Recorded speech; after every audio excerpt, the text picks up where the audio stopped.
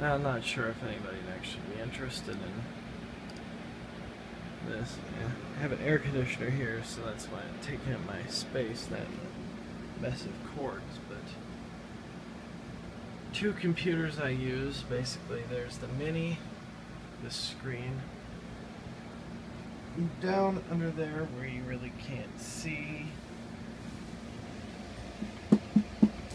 is a Powermac G5, late 2005 dual core 2.3 gigahertz monstrosity, connected to that 20-inch Apple Cinema display and a keyboard.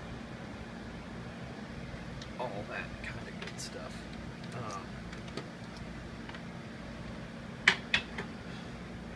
I tend to use videos on that one, even though I have a 2010 Intel Mini right there, just because of disk space. This thing has massive amounts of disk space. 2 hard drives, I think each one's like a terabyte. You can see it's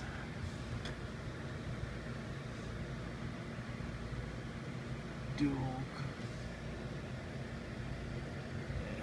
8 gigabytes of DDR2, all that. It's running on Leopard 10.5, Powermac 11.2,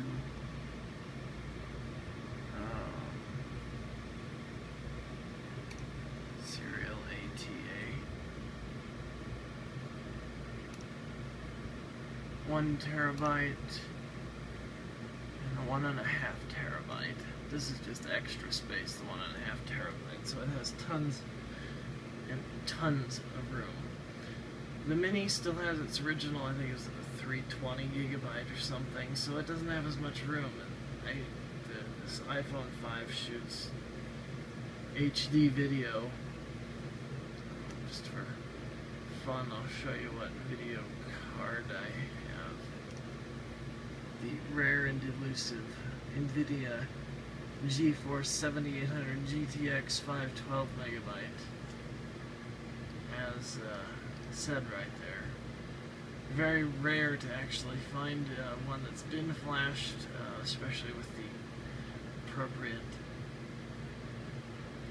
creation of the ROM to run it, since it was never actually made by Apple. This was something somebody created from it. It was a Quatro FX 4500 ROM, edited it so that this card would actually get the proper, use and specifications out of it, performance-wise, over the other ROM. I know sometimes people can't find it. I actually have a copy of the ROM somewhere, so if anybody actually sees this and is dying to get their hands on it, let me know and I can email it to you. And it's kind of taken, about an hour. Joy, but it is a 2005 computer. How many computers from 2005 would you even consider editing HD video on? I can't think of many. This one, I'll be at, the second fastest PowerPC Mac ever built. I think, or second or third. And the one above it was the Quad 2.5 gigahertz. Two dual core processors. I don't know if the 2.3 gigahertz was faster than some of the old 2.5 gigahertz dual processor single core, 2 single core processors. This is a single processor dual core. Kind of odd 64-bit thing.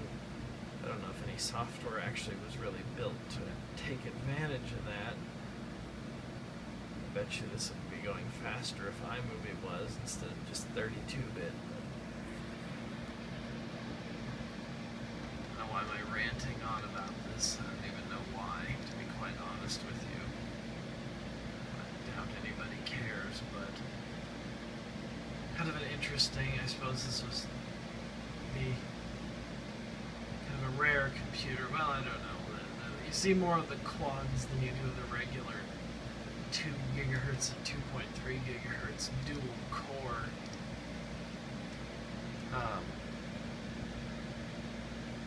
Machines, yeah, nothing is running PowerPC 64-bit. Nothing.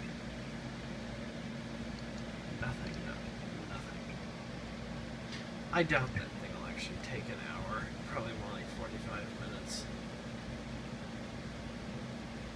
It went from 2 hours to an hour in about 5-10 minutes. So I think that's a worst case scenario thing right there. But I don't know.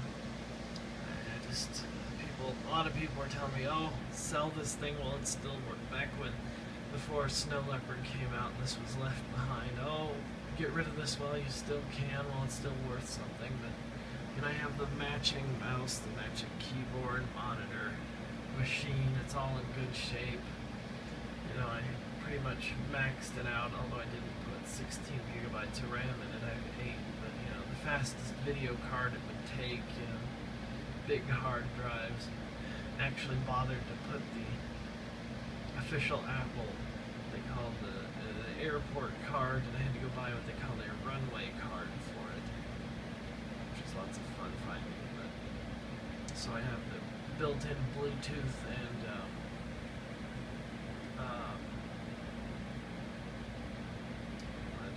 built-in Bluetooth and airport, which it's running on. So without USB dongles of any kind, which annoy me.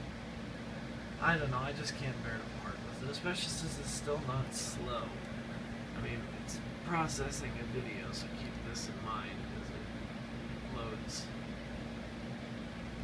loads things. I mean, you know, I don't know if this will actually work on, well, since we're processing those videos, as you can see, the processor's almost full capacity, but you can watch, jeez, I don't want to piss anybody off by playing their video here.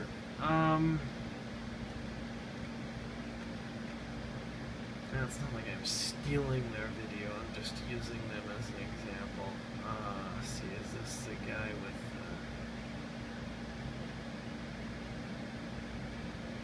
I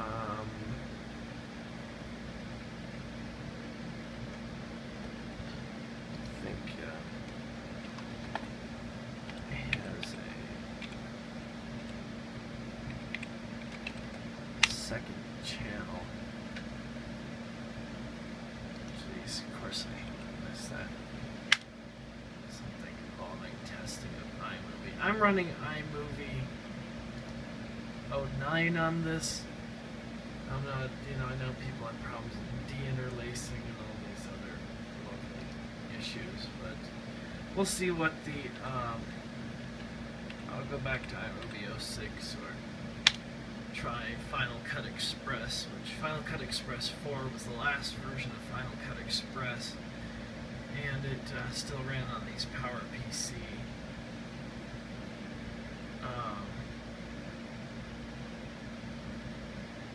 things.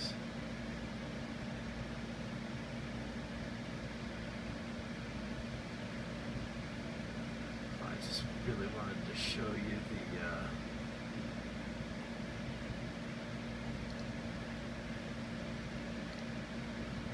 video playback. It'll play 720p, even 1080p. I mean, this monitor won't do 1080p, so I don't ever set them to play it, but it'll play full screen 720p YouTube videos in Flash perfectly smooth. I mean, you can see though, I mean, how, you know, it's not really that slow. I mean, consider it's a wireless G thing.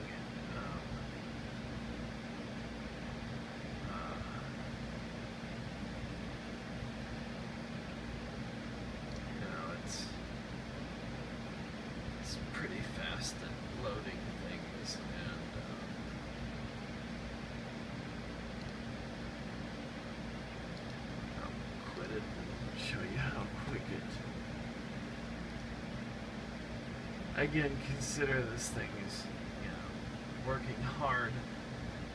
This is processing video, and it's still not slow. Let's open up something a little more intensive, like we could open up Photoshop while it's processing Photoshop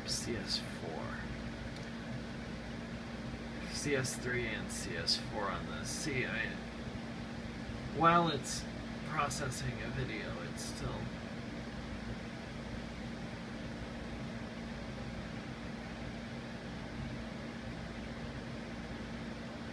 it's still capable of. Well, I don't know. We could have actually had it open up that's a better test.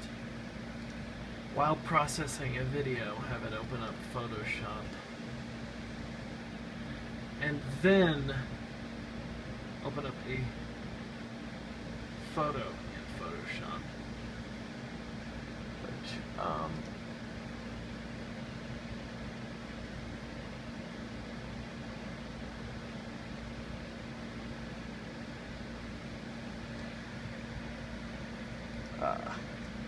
there. We'll have Photoshop open this. Photoshop S4. It's nice to draw the picture. So I mean, you can see it's still a very fast computer.